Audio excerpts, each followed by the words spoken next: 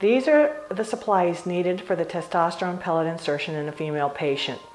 We use 1% lidocaine with epinephrine. We also use sodium bicarbonate, and that prevents the stinging as you inject with the lidocaine. The first thing you're going to want to do is take your alcohol wipe and clean off the tops of the lidocaine and sodium bicarb. You then take the disposable pellet kit, remove it from the package, and place it behind the patient. Okay, zoom in.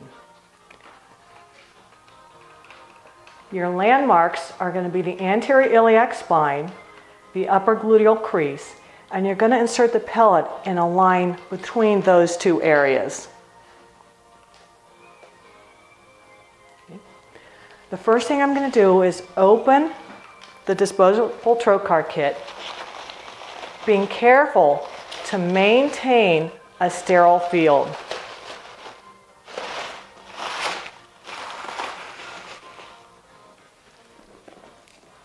I then take my pellets and empty them into the tray before I put on my sterile gloves.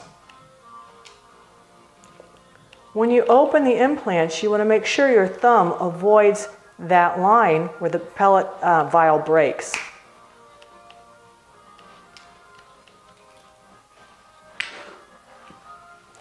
I do this without an assistant, so I place my dominant hand into the sterile glove.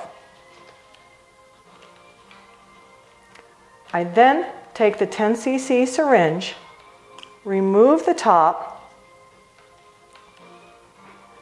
and draw up 2.5 to 3 cc's of lidocaine with epinephrine. Of course, if someone's sensitive to epinephrine, you can use plain lidocaine. Again, I draw up 2.5 to 3 cc's of sodium bicarbonate, and again, this prevents the stinging from the injection. Once that's done,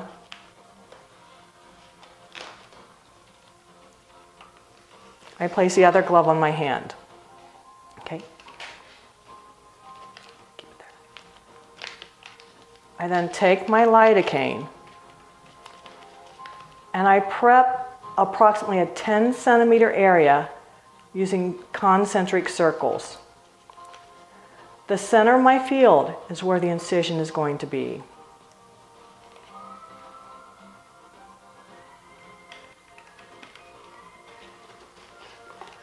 I then take the sterile fenestrated drape and place it over the prepped area.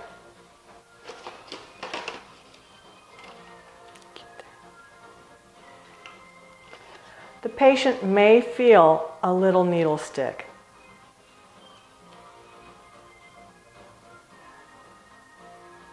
You want to see that wheel, that raised wheel, okay? The area you're anesthetizing is about just under the skin, 5 millimeters deep and about 5 to 8 millimeters long. You then take the number 11 blade. You make a small incision about 5 millimeters long and about 5 millimeters deep.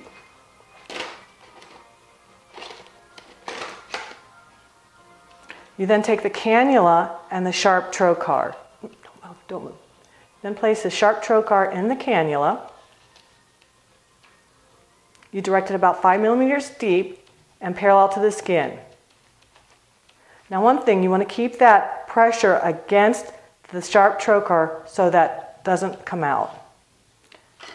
You then replace the sharp trocar with the blunt trocar.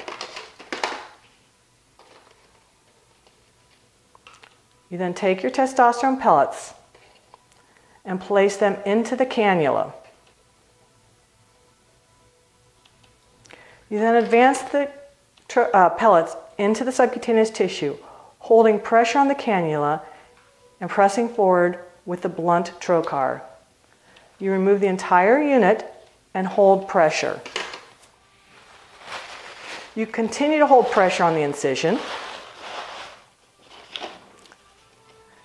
Using the alcohol wipe found in the kit, you clean off the skin.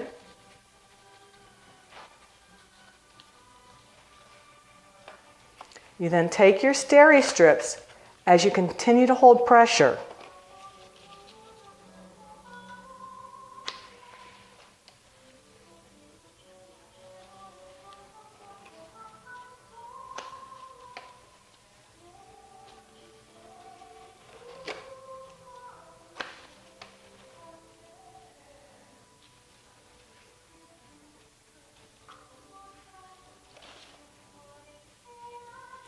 I then make a small pressure dressing, place it over the little incision, followed by gauze, and then ask the patient to hold pressure for 5 minutes. And that's it.